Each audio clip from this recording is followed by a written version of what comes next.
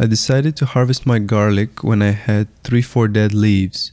The amount of leaves you have left should be the amount of wrappers you have intact around your garlic head, and the higher the number, the longer your garlic should store. I planted this garlic on October 11th and I harvested it at the beginning of July. There are 6 varieties in there. 3 are soft necks and 3 are hard necks.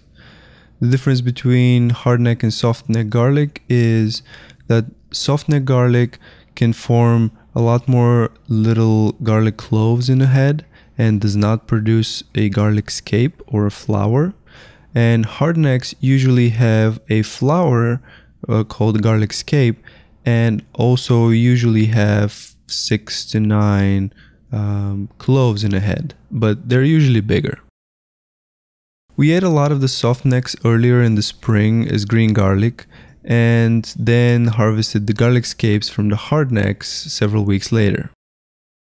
My method of harvesting is to move the wood chips aside, dig around the garlic head, and either lift it with my hand from underneath or use a small shovel to cut the roots under the head and then lift it. If you have your garlic in a dedicated bed, you can use a big garden fork and just lift them in bunches and then pick them out of the dirt. But since these are planted close to my blueberries, I didn't want to disturb the roots of the bushes.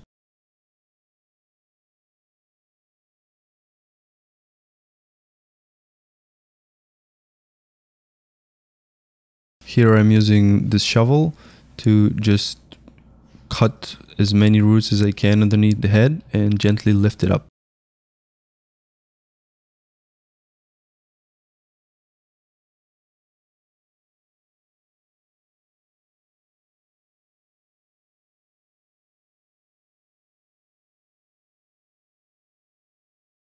When I was done with the section, I was careful to put back the wood chips without really mixing them much with the soil.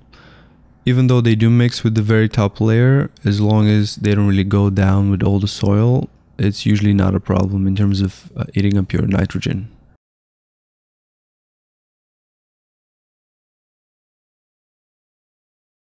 After I picked everything, I lined them up on the steps of my porch, and using the mist setting on my hose head, I did one very gentle pass to just clean the big chunks, and then using scissors I cleaned up the roots.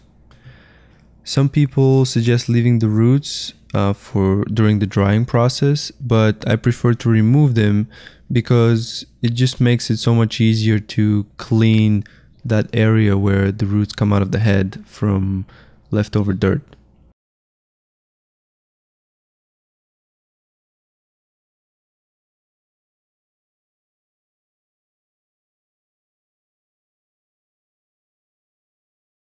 After the roots are gone, it makes cleaning the last bit of dirt that much easier.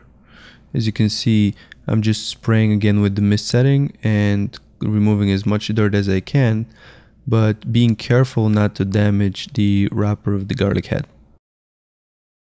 After I was done, I just bundled them up in groups of 5 and 6 and made a very simple braid out of the soft neck garlics and put them up in a shady place to dry. I highly recommend growing garlic. I never really watered it, I never fertilized it, and even though it looked like it had died during the winter, it didn't affect the growth at all. It came back and it was just fine.